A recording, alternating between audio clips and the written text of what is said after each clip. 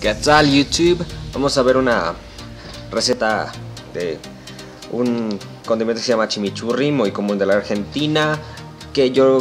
Esta receta la hice yo mismo y la llamo estilo Force India, no porque Force India haya tenido nada que ver en esto, sino que Force India todavía estaba en proceso de administración cuando yo hice el chimichurri, y por supuesto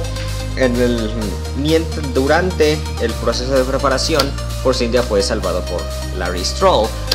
Estos son los ingredientes, lo ven ahorita en pantalla.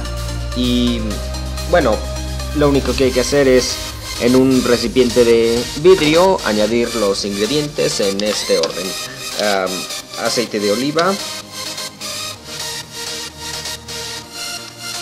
vinagre,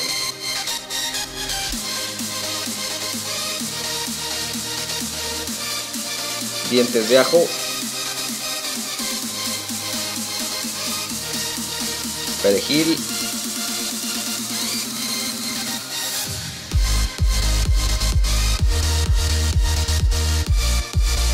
chile seco, sal, orégano, cebolla picada. Todo eso se mezcla y listo. You should then leave it on a non-sealed container somewhere for around 2 days or so to let it continue preparing on its own. The final result should look like this, and it will smell, well, strongly like vinegar or eggs, something like that. I mean, it is, after all, a lot of spices, and it will taste very strongly.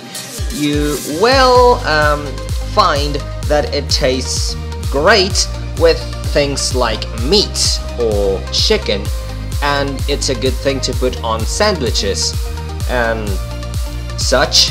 So that was the video.